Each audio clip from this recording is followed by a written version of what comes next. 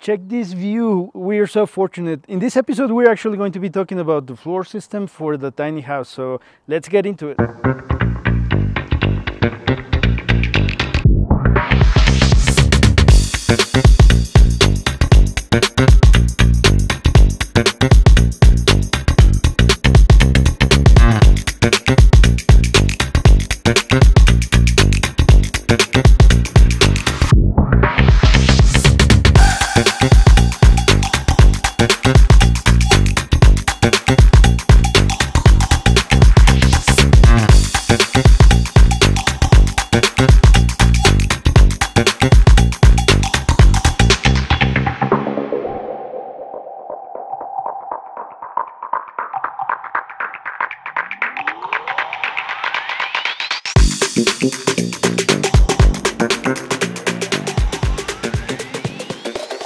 We are moving at lightning speed. It's crazy how fast we're moving, which is amazing.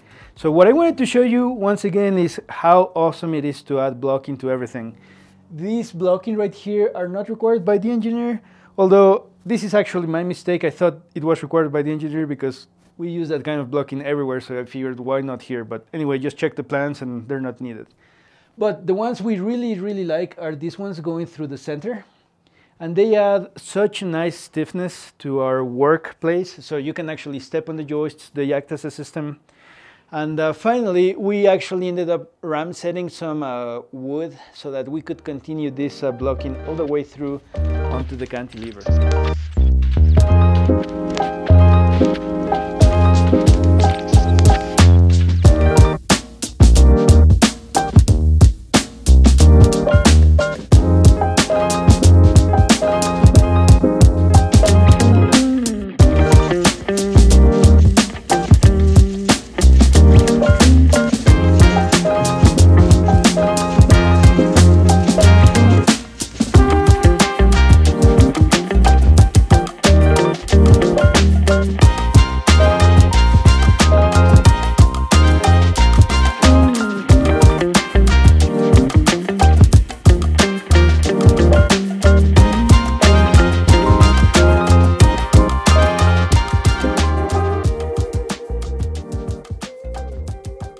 One thing I really wanted to show you real quick is these hold downs. Basically what we're doing is this hold down needs to go all the way to the second story and connect to the walls above. But as you can see, we are kind of like pampering it all the way through. So basically what we're doing is we nailed it, actually we screwed it, we drilled the hole, and then we assemble a little bit, we put the top plate, we drill the hole, we pushed it up, and now we're putting the subfloor and then we're pushing it up. In my opinion, that's making our lives way easier, and it is also helping us not forget to put it in at the end of the day.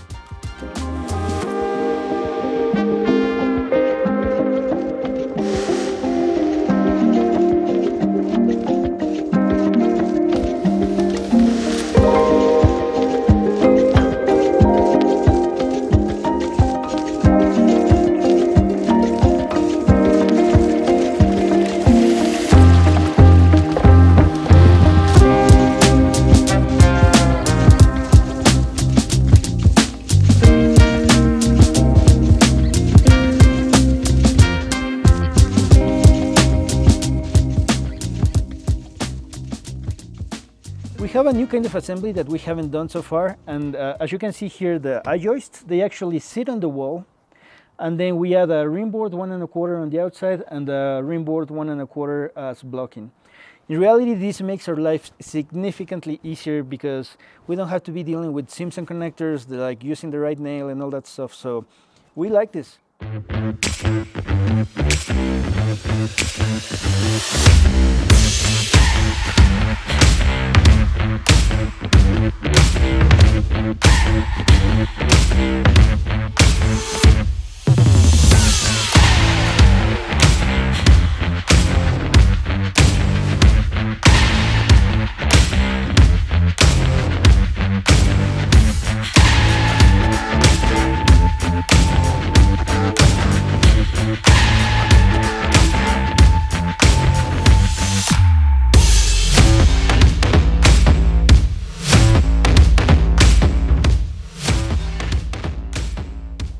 This is probably the most complex thing about this entire episode, and it's related to this steel beam.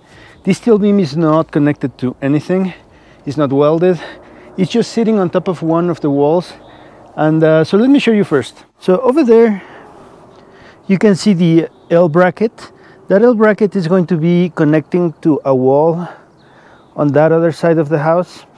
And that's going to be forming the balcony. Another thing is, notice how we put these straps. This is basically how this steel beam is being held in place.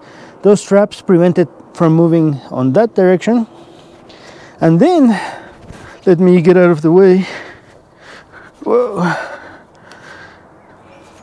You see this connector right here? This connector is holding the cantilever beam.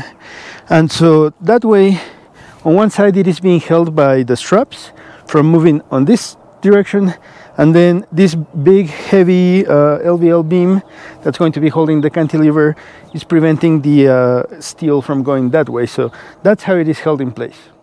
One final detail I wanted to show you is, I don't know if you can tell, there's a gap underneath the steel, and that is on purpose actually. We have some shims in there, and that is coming from the engineer's drawings.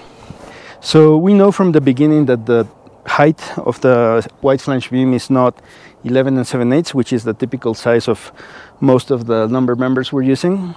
And so we're shimming it to size so that everything is perfectly flat, and when we put the subfloor, everything matches correctly.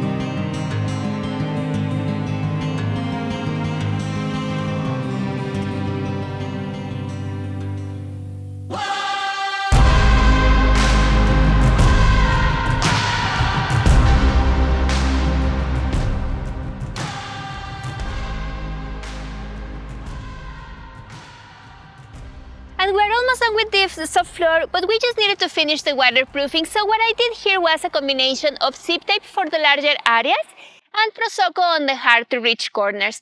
Now, the reason we wanted to do this from up here is because if you look down, the next solid ground is like 20 feet down. So we wanted to do this before putting the subfloor, but we are ready for it now. And with that, we can finish this episode. So thank you so much for watching. If you like this video, please consider subscribing, give us a like, and see you on the next one. Thank you so much. Bye-bye.